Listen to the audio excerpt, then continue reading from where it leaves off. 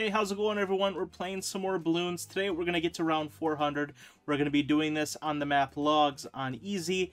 So let's go ahead and start right away. How are we going to do this? Well, first thing we got to do is place some of the monkeys that are going to be turning into the paragons.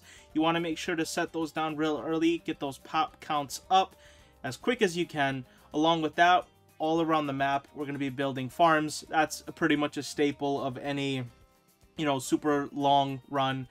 You need to get a few million because, those things, especially the end towers, are very expensive. So, like I said, we can see all the Paragon towers, the Buccaneer, the Ninja, the Wizard, the Planes, everything. Place those down real early. When you upgrade your monkeys into Paragons, if you didn't know, their power level is decided by a few factors, mainly the amount of money that you put in. We're going to be putting in 150,000. Each monkey needs to have 16 million pop count across all of the one type of monkey. Yep, see right there? That's the 150 that I put in. Along with, you need to have a certain amount of upgrades, so you want to fill the map with extra of that monkey and just upgrade them a few times. So that way you can get the max Paragons. So you can see here that I farmed up about 4 or 5 million up until around 180. Now I'm using all of that money to get all the Paragons. Now, we're out of money. But we've still got the Paragons, and these Paragons will last me for a very long time. At least, I think, late 200s, maybe even early 300s. So we're going to go ahead and try to gather another 4 or 5 million, which at that point, we're going to start playing the Sun Temples. We're also going to start making the Vengeful Sun God, and build some of the better monkeys around the perimeter to try to get as far as we can. So, some of the prerequisites of doing this, you need all the Paragons unlocked. I mean, I think that's pretty obvious. But yeah, you need all the Paragons unlocked. You need most of the really good upgrades unlocked for most of the monkeys. All right, here we go. So as you can see, we're around early 300. I've got 7 million after I sold all my farms. So it's time to kind of build the final map. So you can see here that I'm building my first couple Sun Temples. Now, you might say, I know my placement can be better, okay? That's one thing, I know my own limitations. I feel like there are still parts of the game that I need to master, specifically placements of sun gods, and maybe just placements overall. But you can see here, I think I do a decent job of doing it. But hey, there's always another goal in balloons, right? So today we're going for 400. Next time, we'll go for 450.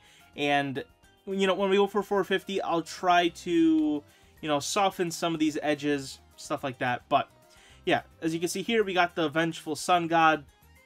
To do that, you need to sacrifice a certain amount of each monkey to the Sun God. I think 35,000 worth. Also have the 2 Super Ninjas, other skill trees unlocked around the map. Google it if you need a tutorial. But yeah, Vengeful Sun God, along with Sun Temples. And then we'll be placing some of the tier 4 and 5s of the stronger towers. So things like the man, I'm forgetting names of things all of a sudden, but essentially everything that's not like your basic monkey, freeze tower, even mortars are actually kind of good. I did place a couple of the high-end mortars. Now, here's what we are also going to be doing. Up until I think 350, I tried not to use too many monkey powers, but now that we're getting past 350, it's almost impossible to do it, at least at my skill level here. So we will be utilizing these robots to auto-activate abilities. This should carry us up until around 370, maybe 380, maybe like very early 380. But after 380, my current setup starts to kind of fall off, and at that point we will need to use a couple of monkey powers, specifically the one that boosts attack speed for 15 seconds and the monkeys that basically pop everything on the screen. Those 2 are very good powers. Now, they cost money though. So if you try to utilize what I'm doing here, just have a little bit of money, like, $5, $10 set aside for some, good old-fashioned microtransactions. But yeah, using the strategy that I'm using now, along with just a little bit of money, we can get ourselves to 400 lickety-split. Now, this is the boring part, right? I'm at round 358. and I know on your screen it's going super fast. I've got it in time lapse.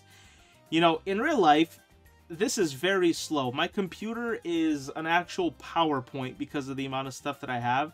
So you can see a round is maybe going by every couple of seconds. In real life, every round is like maybe 5 to 10 minutes. I think when I finally got done recording, I don't remember the exact time, but it was a solid maybe 4 or 5 hours. So it's 4 or 5 hours condensed into about a 10-minute video. So yeah, you know, yeah, I think this is at currently 10,000% speed. So it's pretty quick. But it's nice because it looks kind of more fluid. But yeah, it's not fluid. It's a PowerPoint in real life, but it's okay. All right, we're back. We got 6 million coins, but honestly, we don't have much to use it on.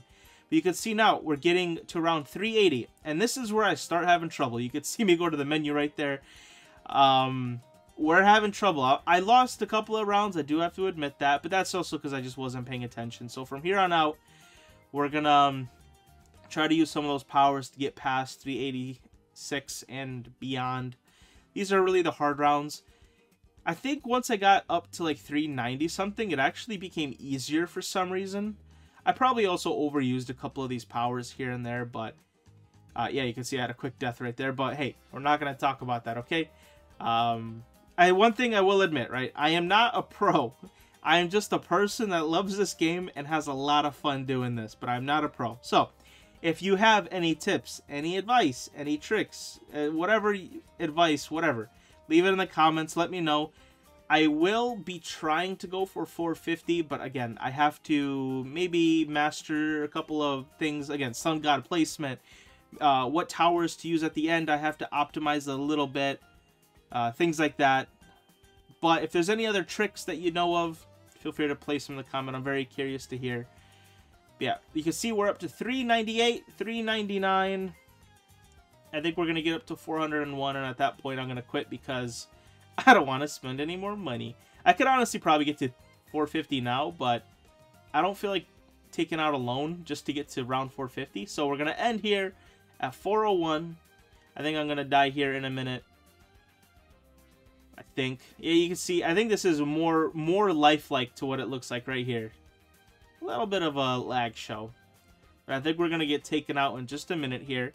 And my favorite part of every long run is after I die, looking at all the numbers. Okay, so we got 7 million pop count, over 20 billion damage, 17 million cash, 130 Moabs popped, abilities used almost 6,300, and total cash spent, with the monkey star always being that, you know, that Buccaneer Paragon.